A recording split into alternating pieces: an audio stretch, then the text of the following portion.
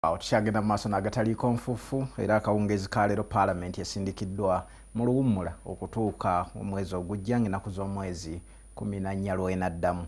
Kyokka y'omubaka Betty Nambooze bakireke ku bbago ly'omwenge lye yaleeta ng'asaba Paalamenti erifuula etteeka omusabye akwatagane ne Paalamenti akwatagane ne gavumenti ku bbago lino.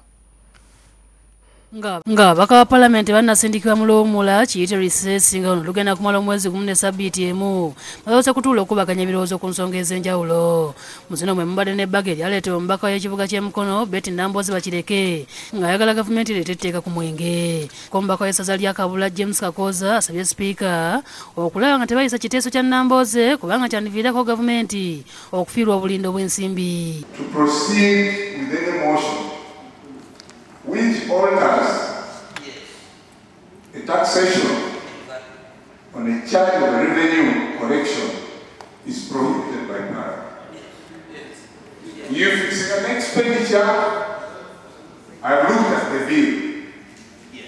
It has bond.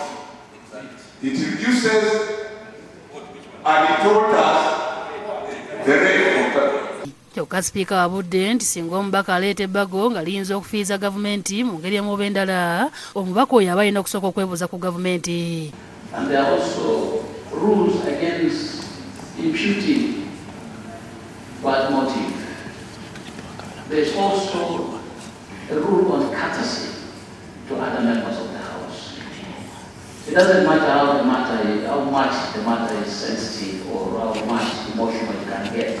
Omubaka Kakooza akkatiriza nti etteeka erikugira omubaka okuleeta ekiteeso ekikendeeza ku nnyingiza ya gavumenti lirambuliddwa bulungi mu ssemateeka. Ye minisita y'ebyobulamu ebisookerwako Sarah Acheng Opendi nga yakiikiridde gavumenti abudde nti etteeka ku mwenge lyandibadde ddungi kyokka nga wakyaliwo enteekateeka eri mu kabineeti gye bakyetegereze n'erifuga. It's important for Parliament to always legislate when there is a policy, so that we base our legislation on the policy. We know the negative effects of alcohol which have been raised. Ye omubaka Cecilia Ogwal asikeredde gavumenti bulijjo kulindanga okuteesa ku biteeso ebiba bireeteddwa ababaka. And we passed the tobacco control bill in the last Parliament. And I have never ever heard the ministry coming telling us that the policy on alcohol control is in the making. Sipiika ajjukizza ababaka ku ngeri gye balina okusembamu ebiteeso ebiba bireeteddwa ng'omubaka alina omusango mu kkooti taasembenga kiteeso kyonna.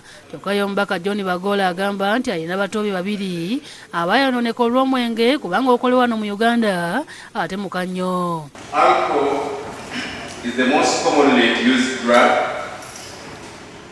And after the youth are taking alcohol, it's another gateway to some other abused drugs in the country.